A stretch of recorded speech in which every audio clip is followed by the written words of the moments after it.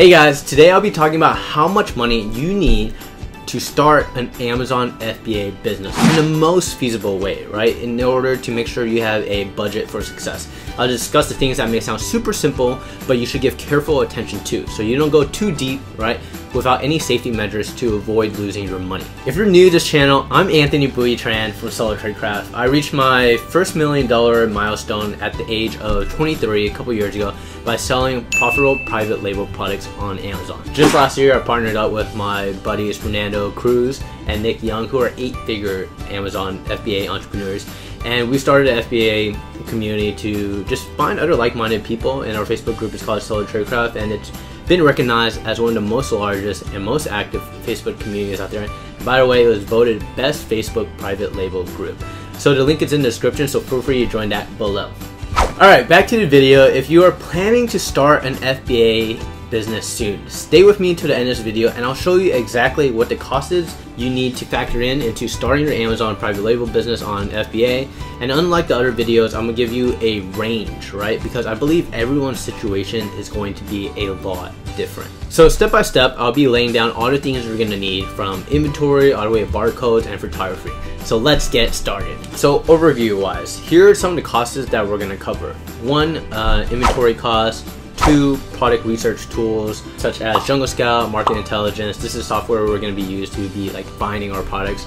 3, Amazon seller account fees. 4, design works. 5, barcodes. 6, photo fees. And 7, inspection fees, right? It's optional, but I highly recommend it, right? Inventory costs. Disclaimer, this is going to be one of the most variable parts of your budget, but the first thing we're going to be going over is how to determine the inventory costs, right? Which consists of your products per unit price, right? And the shipping price per unit. These two numbers combined in the industry is basically called cost of goods sold, or COGS for short. So COGS, right? Depending on how your supplier gives you the breakdown of your bill is how you calculate your COGS. To give you an example, make it easier. If your supplier gives you the total cost landed directly to Amazon, let's say it's $5,000 in this example, then you divide the cost by the number of units. And let's say you're getting about 2,000 units for $5,000 landed to Amazon, okay? So 2,000 units for $5,000 landed to Amazon. So to calculate the COGS, what you're gonna do is you're gonna divide the total number, the total cost, divided by the number of units. So that's gonna be $5,000 divided by 2,000 units. That's gonna give you a cost of goods sold of 2.5 per unit, right? So that's how you calculate your COGS. So that means every unit is going to cost you $250 to bring to the US and land it directly to Amazon. And keep in mind, in the future, you can reduce this number by ordering more, negotiating more with your factory. So to repeat, the formula for COGS is the total cost divided by the total units. Note, that's the total cost you're adding with like sea shipping and not adding things in like photography and inspection fees, because those are only one-time costs that are associated with your product. This next part, right, in addition to like inventory costs, the inventory cost is going to change. It's going to be very variable for all our sellers because everyone's going to order a different amount usually, right? So there's kind of like usually 2 constraints in general when people start off on Amazon. That's time and money. So in this scenario, we're talking more about money. When it comes to ordering like your first batch of inventory, I highly recommend you set a budget you can afford to risk, okay? So while Amazon FBA has been successful for many people, some of us have lost a ton of money. I've lost a ton of money, not a ton of money, but I've lost money because I made mistakes, right? Because I didn't learn it from others, or I didn't have like the right mentors, right? And if you just go through the hardships of that. So when I started, right, what I budgeted for my first private label product was $5,000. When I launched my first private label product, I was also in my first year of corporate America and at the age of 22 or 23, I think, just to give you guys some more like background perspective of where I was when I first started my Amazon FBA journey. So for the low risk option, right, I always recommend that you go for the minimum order quantity requirement that your supplier is willing to give you. And you can even ask to go below their standard MOQ. Sometimes they say like 200 or 300, but in the next batch or in the next number of days, you can ask to like reduce it. And like this strategy, right, ordering like the minimum order of quantities is something I still do when I'm testing out certain products, like certain products that I'm like less confident in, right? On the flip side, when I'm more confident with my product, I would choose to get 1.5 times the monthly sales volume, and we'll figure out. You can figure out how to get that with Jungle Scout or Market Intelligence. The product. So if the product sold 100 units a month, I would order 150 units, and that's what I did for myself on my first order. That's what I budgeted for. That's what I did, and it's worked out for many people that I've advised, and for all my students to do so too. So the COGS, right, for my first product was around $3,000 total, and I got 1,500 units. So that means the COGS per item was about $2. So keep in mind that everyone's situation is going to be different, but for this I would budget around $1,000 to $3,000 for the total cost of goods, right? So this is going to be for inventory costs. So budget about at least $1,000 to $3,000 to get started, and that's going to be the cost from your factory for manufacturing the item and shipping. The second thing that you need is the product research tool that will make your life way easier. So there's Jungle Scout on the market, Market Intelligence, and X-Ray, right, by Helium 10. There's a couple others on the market, but I personally use Market Intelligence because it's super easy to look for the data you need. It's accurate, has sales estimates, has historical prices to check sales trends, and this is one of the softwares I recommend to all my students, okay? It's the one me and my team use to find products, but you know, like, use whichever one you want to use, okay? Like, as long as you're taking action and you're looking at products, I really don't care like which one you decide to use. So for Jungle Scout and Market Intelligence, there are two different things that both the companies sell.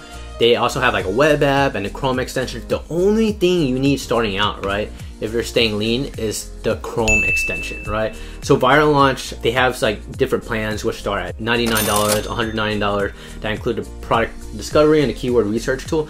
But there's a plan for $10 where you can just get the Chrome extension and you can just get away with just that, right? If you want to stay lean and just stay focused on one stage at a time and keep your costs low until you may need other tools, I highly recommend just staying with the $9.99 package for just Viral Launch's Market Intelligence tool. So no matter which plan you pick though, right, the product research tools, we do have an exclusive discount that we did negotiate just for the Seller Tradecraft community. You can see all of this within the discount codes that we're gonna have in the description below. So make sure when you sign up for any of these free trials, right? I highly recommend doing all the free trials for like Jungle Scout, Market Intelligence, or anything like that, right? And sign up, right? And when you sign up using the discount code, you will, so like I said, I was saying, so for all those tools, there's a discount code that you can use to avoid paying the full price. And keep in mind, if you're budgeting, you do not have to be paying monthly for it, right? If you found your product in 30 days or less, you can cancel your membership, right? Especially with Market Intelligence, so you don't get hit by the reoccurring subscription fee. You can always sign up and decide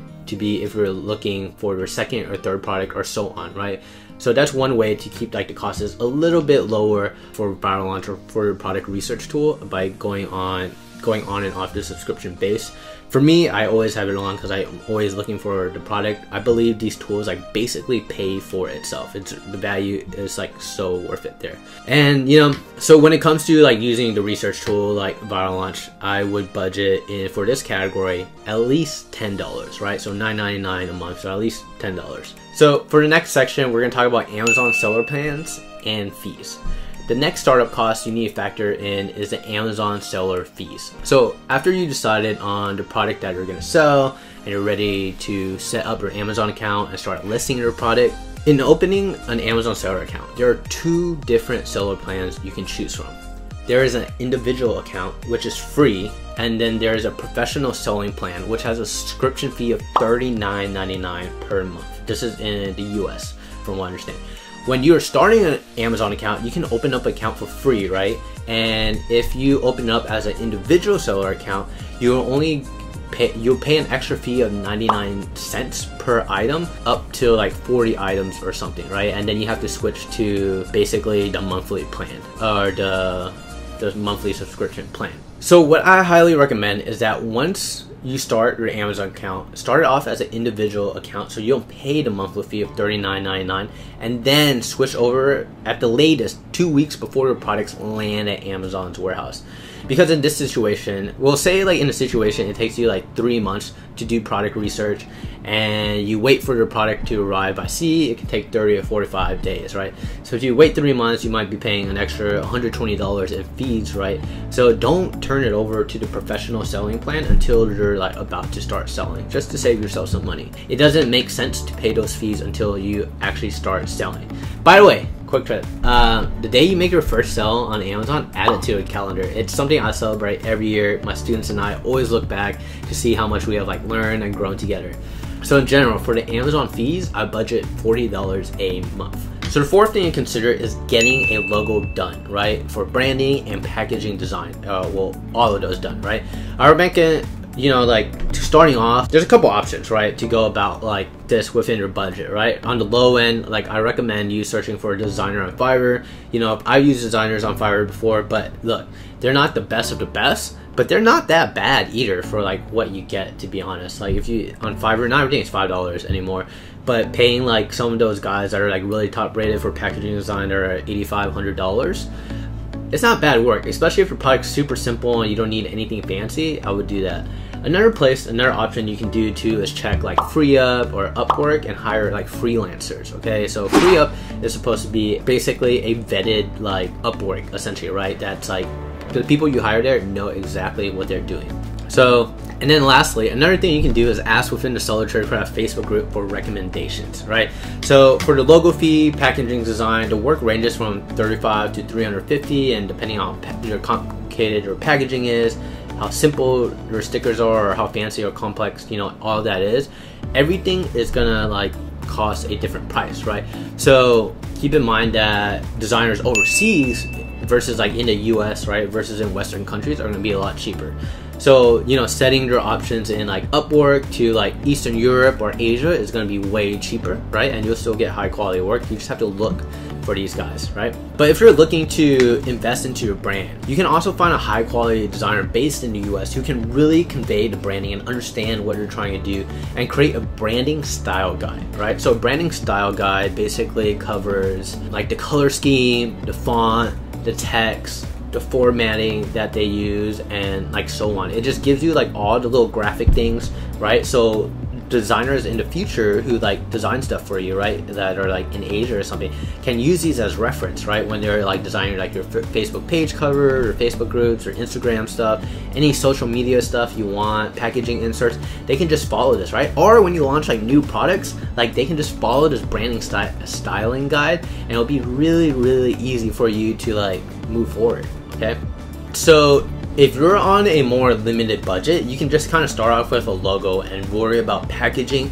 later. That's what I did with my first project. So in general, I would budget for design work anywhere from $35 to at least $350, right? Barcodes. The fifth one we're going to go over is barcodes. There's going to be two types. One is like the UPC label, which stands for Universal Product Code, which, you know, like 12-digit code, which helps you determine like you know, what you scan stuff on Amazon, right? And you need this in order to create a listing as of right now on Amazon. There's workaround to that, which I'll kind of mention a little bit later.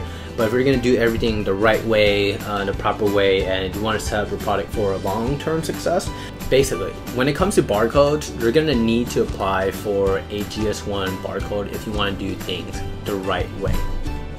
GS1 is basically the global grantor of barcodes. They own a monopoly on barcodes, and the thing is, like, all these barcodes they give you are brand new and untouched. This is why they charge a premium for these freaking barcodes, right? So on the low end, they'll cost $250 per barcode, and they can be charged a yearly fee. But by getting a barcode from GS1, you're gonna be safe from any Amazon future updates, and you're gonna also be good for retail if you're thinking long term and you want to get your product into retail. Another scenario though, right, is there's this thing called the GTIN exemption, and basically if you want to learn more about that, you can avoid the $200 50 fee. There's some more limitations with going the GTIN route, but I'll save that for another video.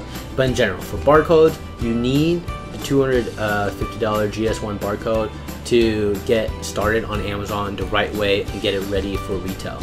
And then just quick tip, in most cases the UPC is not what you apply to your package, right, the barcode. There's a barcode called an FNSQ, and that is what you give to your manufacturer. And if you have questions on like what barcode to use, basically watch my barcode video on Seller Tradecraft channel and you will see all of it there. But other than that, let's move on to the cost of product photos for their Amazon listing, right? So there's gonna be two ways to get your products done. Either you can hire other people, or in my opinion, you can ask suppliers for the pictures they already took. And then third is you can take pictures on your own. Generally though, supplier pictures aren't really good enough for Amazon, and since your primary photo, your main image, is an important factor to improve conversions, I highly recommend getting a photographer, right? So you don't have to do it but yourself route. So for example, if your product is a portable cookware set, you can send one to the local photographers in the US to send, or in China, right? But if you're gonna send it to the US or a Western country, what I recommend is looking and searching for student photographers, right? That's where Nick and Fernando get some of their photography done, and that's something I've been trying to look for in Houston. It just makes it way easier, way cheaper, and they'll take all the photos you need, right? So yeah, I would set up a thing on Craigslist, set up a thing on a job board for any colleges, and that's how you can find a good local product photographer, right? Because the thing with like having a local product photographer is you can kind of tell them like, hey, I want an angle like this, I want an angle like this. You can actually be at the photo shoot sometimes too. I highly recommend if you do local products, right? If you do local product photography, what you do is in the long run, you want to bring like multiple products at one time so you can like just knock them out all in one batch, right?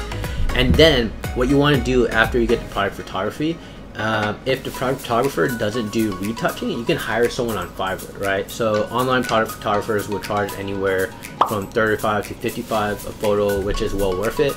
But consider searching in China to find photographers that can shoot it faster and a way more affordable rate for photographers, right?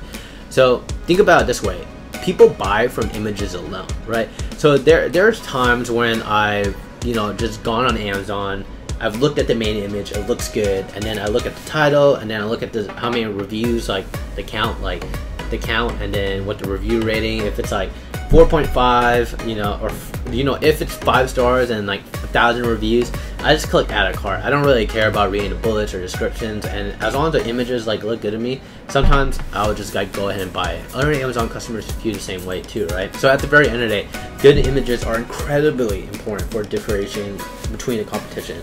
It's what's going to catch the eyes of the customer, and it's going to increase their click-through rate.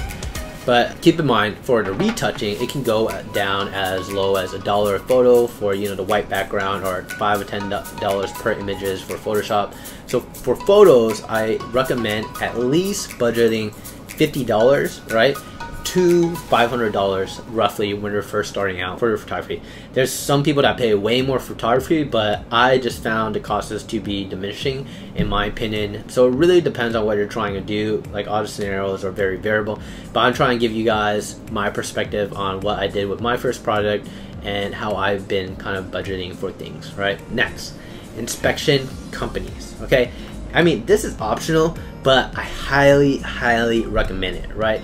So hiring an inspection company is something you should really consider, because what they do is they literally drive to your supplier's warehouse in China, right? And they will actually inspect all of your products in person, take pictures, weigh it, give you the measurements, and give you like this detailed report before the item even gets shipped out. Okay, so inspectors will do a full report on any like potential damages on the product, the quality of the product, making sure the packaging is done right, and anything you really ask them to check for like in person, right? Like literally the whole 9 yards, because they want to make sure your product is good to go, right? And whatever questions you have, like they usually do it like as long as it's not too crazy over the top. But inspection companies are there as a third party to help you, right? They're not biased. I mean, it could be possible for a inspection company to get paid off by a factory, but that would mean that inspection company would lose all its credibility, right? And in doing so, like, that would ruin their reputation being an inspection company. So inspection companies are guys that are on your side, okay? So this is important if you feel like you're a little skeptical on how the supplier is, right? It may cost you several $100, like maybe $100 to $300 for an inspection company to come in, right? But in the long run of things, It is a minimal cost to help you have a professional with a keen eye to detail, right? To just look at these items and really understand, you know, are these items in the right shape? Are they going to make it to America the way they're packed? You know, are they going to make it to Amazon's warehouse? Are the right barcodes on it, right? Are these poly bags, right? Does it say made in China on the products? Do the poly bags have suffocation labels on it, right? Like things like that, the inspection company helps double check, right? First, you want to go ahead and take care of all of this yourself, but at the end of the day, the inspection company is there on your side to help you like check like on these little things. And like I said, with inspection companies, it's way cheaper to figure out and find a mistake when it's at your factory, right? Versus when it's on a container shipping to Amazon, or even worse, when it gets to Amazon and people are giving you 1-star reviews because of quality issues, packaging issues, mislabeling issues, a different product arriving, you know, like that stuff like happens. I know, it never personally happened to me or anyone that I've known, because everyone I know, like I tell them get inspections. Like that's what I tell all my students. I basically require it. I'm like, I strongly, highly strongly encourage it no matter what, because after the first time you get an inspection, you kind of understand like, whoa, this is like a detailed report, and it just feels like legitimate. And it's especially when you're working with a new supplier, you just want to show that like, hey, I'm gonna double check your ass so you don't fuck me over, right? And that's exactly what a third-party inspection does. And another tip that I do sometimes, like long run for you guys in the future, is I'll say like, okay, like I'm gonna get an inspection in like 2 weeks, or like, hey, like when is a product gonna be done? I need a plan for having a product inspection company to come. And in that head, so sometimes like I don't get an inspection done on every single shipment, especially if I trust the supplier, but I'll tell them things like that, and I'll just be like, oh yeah, never mind, I won't get an inspection done. And then you're good to go. But just in case, like, they'll get everything done, make sure it's good, make sure like nothing is like messed up, you know, when the inspection company comes, and all your goods are going to be good when they're coming to Amazon. Yeah, so to summarize that, budget at least $100 to $300 per day for an inspection company. So total cost, so let's recap everything that I just talked about, right? You know, photos, inspections, product tool, all of this, right? So the first one's going to be cost of goods sold. It's the shipping plus the shipping, right? Second is product research tool, such as market intelligence. The third is going to be your Amazon seller account subscription fees. The fourth is the logo, and the fifth is barcode, and the sixth is the product photo. And the seventh is going to be the inspection video. If we break this all down, right? So cost of goods, right? We're going to say like you're going to budget anywhere from $1,000 to $3,000. The product research is going to be about $9.99 a month. The Amazon professional selling plan, that's going to be $39, $99 a month. And then for the design work, okay, this is going to be basically, you want to budget around $500 for it. Just $500 is what I put. And then for photos, you're going to budget around $50 to $500. You know, that includes like the graphic renderings, the retouching, and the photographer fees. The inspection fees, right, is going to be $300. It's going to be $300. So in total, that's going to be about $2,100 to about 45. I think that's what I did on my math. So basically, at the end of the day, to summarize it, you're gonna want to budget around $2,000 to $5,000 for your first product. For me, I budgeted $5,000, but at the very low end, like I think, in my opinion, you really need at least $2,000 to start your Amazon private label journey. You know, there's some people out there that say you can start an Amazon private label business with $100, $200. You can do it and start a business with $500, right? But private label business, but don't expect to make a lot of money, right? If you put $100 in and you have an ROI product of 300%, you're gonna get $300 back, right? And if you're doing 30-day shipping times, like expect to make $300 every other month, okay? Like it does take money to make more money in this business, but the thing is, like, once you get that first product rolling, right? Once you get that first product to be successful and you have success like I did, you get confidence, right? And the ball gets rolling, and you start investing more money, and you start investing in new products, and you start like keeping it going, and then it just all works. And that's just like how like I got started with my Amazon journey, right? So like I said, I budgeted with $5,000, and like I had massive success with my first product, which led me to my second product, my third product, my fourth product, my fifth product. Now I'm at like over 45 different products, right? And things have been good for me. I've been happy with all that. So if you guys want to learn more about launching profitable products on Amazon, really understanding how to do product research, I highly recommend you guys join our upcoming Amazon private label workshop. I'll have it in the link below. Just go ahead, visit the registration link. It's posted in the description below. Right, and curious, for those of you guys that are new to the Amazon game or that started, with your first product, like what did you budget for your first product? Let me know in the comments below, right? Let me know if $2,000 to $5,000 seems reasonable, right?